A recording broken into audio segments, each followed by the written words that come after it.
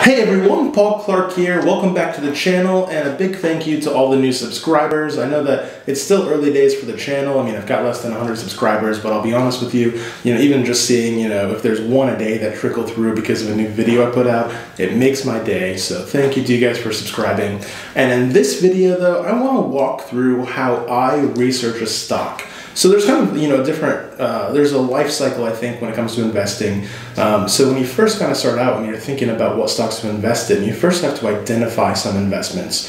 Okay, so in that process can, include different things, and actually I can put up a different video for that. But this one is specifically going to say, if you've identified a stock you want to invest in, what do I do to research that before I invest it? And it's also the same process I would research it to be able to put these videos together for you.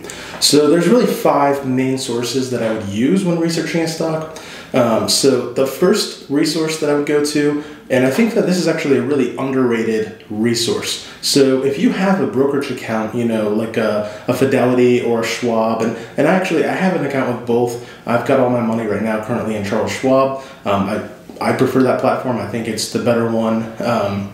I actually own stock in Charles Schwab as well. That's how much I like it. But anyway, when you look at these major brokerages, one of the perks is that they actually give you access to multiple research reports for some of the major stocks. Now, that being said, that is kind of key to talk about the major stocks. If you're going to be looking for research reports for penny stocks, or even research reports for some companies that are worth less than $1 billion, those aren't going to be as widely available.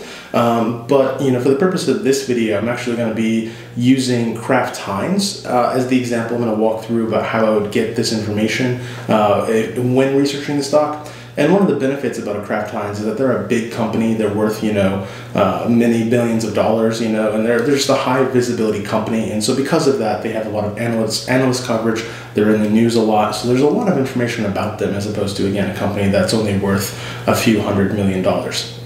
So again, with the brokerage accounts, let me show you how we're going to get there. And I'm actually going to pull it up right now. Okay, so we're going to pull it up. We're going to go to schwab.com here. I'm going to log myself in. Okay, so when we're logged in, we're going to be able to see that there's a tab that says Research. And underneath the Research tab, there is going to be an option for stocks. We're going to click into that. And once we're clicked into it, I'm going to type in KHC for Kraft Heinz in the search. And then that's going to give us, many different things that we can look at. But one of the things is going to be a tab called Reports. And then in the reports here, I'm going to kind of scroll down. And as I'm scrolling down, I see that there's a report, from Charles Schwab, and they're just kind of putting together, just a ratings report here. You got Morningstar having an equity analyst report on it, Argus, NDR, CFRA, Thomson Reuters, Vickers. So there's many different reports you can use. My favorite is the CFRA, because when I'm looking at these reports, I'm kind of interested to see what their commentary is for these, but I feel like it's also nice to be able to just have one, consolidated place where the data is put together. So if I open up this CFRA, for example, we can take a look at this report. So again, they've got their price target on this, and they've got a lot of different summary information, and they've got their highlights and, their commentary, the corporate overview, all of those things. But then if we scroll down, to the 3rd page of this report, they just have one nice area where they've consolidated all of the company's financials. So they've got some of this per share data, they've got the income statement analysis, the balance sheet data, and they're trending this out from 2010 to 2019. So there's a lot of times when I'm doing research for this, and I want to understand, what the free cash flow has been for a company for the past 5 years, 10 years, whatever else. I'll go to reports like this, and I'll be able to get that information. And that's information that's available. You'd be able to go through the SEC filings and get that. You'd be able to go through other, subscriptions to get that. But I just think that this is a nice way to leverage a resource that's already available with the brokerage account that you might have. So again, I would go through this. I would, figure out what different analysts are saying. And by the way, because you also have to keep in mind that just because one analyst has this rated as a buy doesn't mean that the other ones do. They can have different price targets. But again, I think it's just good to kind of go through, understand what they're saying, understand if you agree with it, if you don't, and of course, always make your own decisions. Okay, so again, I think it's really underrated. Really recommend it if you're not already doing it. There's great information in these research reports, so check them out. The second thing I do when I'm researching a company, and again, this is necessarily not in any particular order, these are just the top 5 things that I use. The other thing that I would look at would be just simply looking at news articles. Now, I've got a subscription with the Wall Street Journal. I think I pay it's like $19 a month. I'm sure that I could call and negotiate that down, but I mean, that still feels pretty reasonable, especially relative to, how much I go back in history and look up some of these things. They've got a lot of great information. I feel like it's worth it for me. That being said, in the case of Kraft Heinz, like I would literally Google Wall Street Journal, Kraft Heinz, and I would look back over the last few years about as many news articles as I could find. And with my process, I actually start copying all of those articles into a Microsoft Word document. Again, this is just kind of the way that I think it's easier for me. I'll copy those articles over to Microsoft Word, and then as I'm reading through them, I'm able to kind of highlight the sections that I want to either learn more about, or the sections that I want to talk about in the video, the sections that I think are pertinent to an investing thesis I might have, for why I want to own a company. So I think that's just good to have those all in one place. And then kind of at the top, I'll just kind of pull back all the highlights and start kind of putting that summary information together.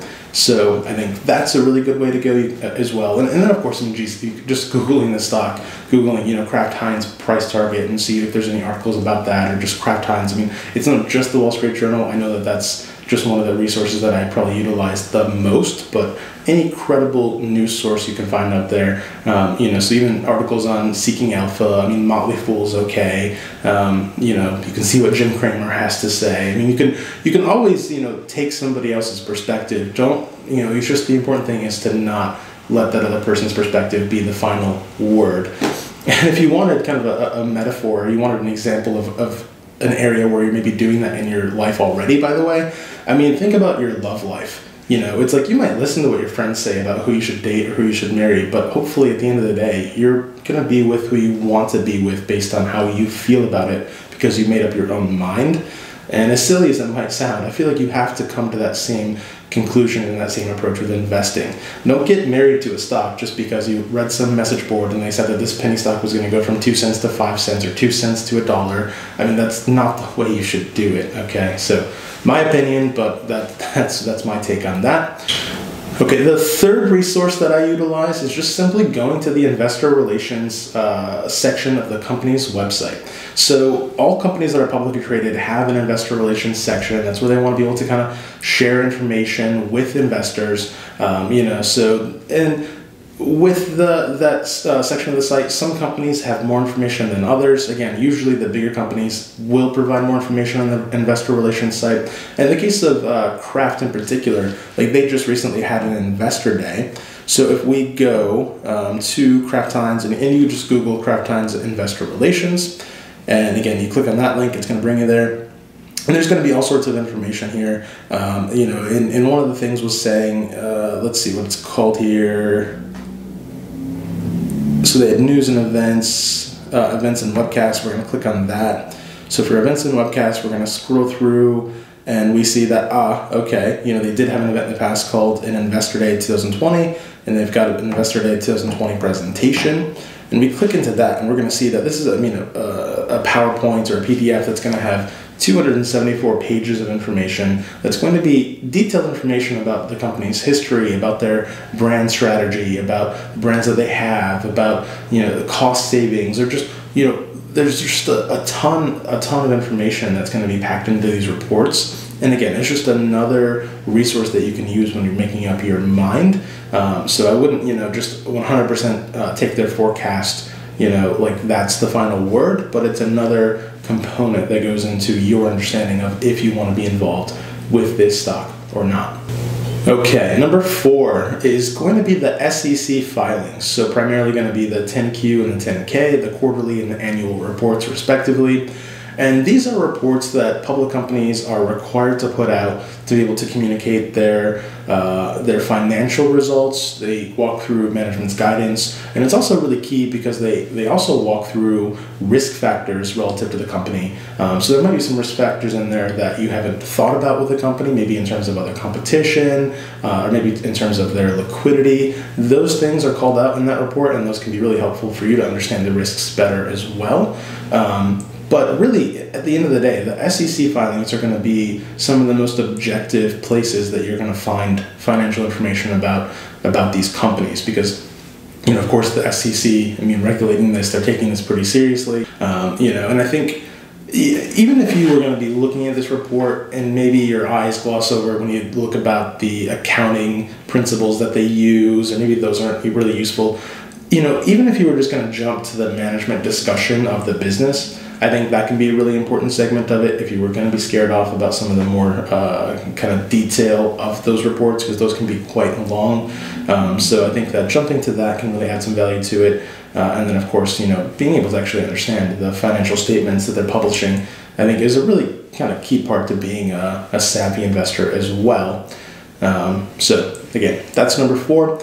Let's take a look at number 5, the final one that I would reference here, and this is by no means to suggest that there are not other sources that you can utilize, but the last one for me that I want to share with you is the earnings call transcripts. Now, I say the transcripts because I personally would much prefer to read the earnings call you know, conversations than I would to actually listen to it. I'm able to read and kind of highlight much faster than I would be to, again, just listen to it. So if it was going to be an hour call listening to it, you know, maybe it takes me 15 minutes to read through it, and I would much prefer to go that route, and then not just reading through it, but having the transcript, I don't have to actually type anything out. I can just highlight things, and then, you know, if I need to take additional notes, I can do that, and I feel like that's much more efficient for me. But you know, with these earnings call transcripts, I mean, these are the companies that, first of all, they kind of go through their own presentation where they're saying, hey, you know, here are the results, you know, we made money, we didn't, you know, here's the plan going forward, here's what happened. They lay all those things out in their earnings call transcripts, or their earnings calls with analysts. And then at the end, there's usually a Q&A with analysts where the analysts have an opportunity to ask questions, and they can say, hey, you know, I know that you're expecting to, you know, double your sales by next year, but, you know, we've noticed that you've only been able to grow by 10% over the last couple of years. And that's, you know, maybe too basic of a question, but that's the general idea, is that analysts then have an opportunity to dig into, to ask good questions of management, so they can either understand something better that hasn't been discussed, or, you know, challenge something that they don't think maybe is quite accurate, maybe so they can understand it better. But hearing the kind of questions that investors or analysts are asking of the management team, I think just hearing those kinds of questions and getting in the habit of trying to think in a similar way can also make you a better investor. And then, of course, just the information alone, that knowledge is going to make you a better investor as well. So there it is. So again, this is the process that I use when I'm going to be putting together a video, when I'm going to be putting together an investment that I want to add to my portfolio. These are the resources that I would go through. This is the process that I would do to do the homework. And you know, because by the way, I'll tell you, you know, I would hear that a lot when I first kind of started with investing, that, hey, you got to really do your homework, you know, do your homework on the stock. And you know, I think for a little while there, I was kind of of the mind of, hey, I want to do the work. But what exactly does that entail, right? And you got to understand it's going to be different for everybody. You got to go with an approach that makes sense to you. So definitely keep that in mind. And I would also say, as you're going through this, that, you know, don't be afraid to kind of, you know, come up with a metric that makes sense to you. Like if you want to think about things a little differently, if you can't find, you know, a spot where they're specifically talking about, you know, their average revenue per subscriber for a certain business, for example, if you're able to say, okay, well, here's the revenue for that segment, you know, here's the average number of subscribers in this quarter versus that quarter, you can start doing that division yourself and saying, oh, okay, here's what that, you know, number would be. Okay, now I understand that better. So again, don't be afraid to be able to take that information and come up with some of your own metrics, as long as you understand, you know, what you're trying to get at. So, all right, hopefully this was helpful for you guys. You know, again, my process. Thanks for watching, and I'll see you next video.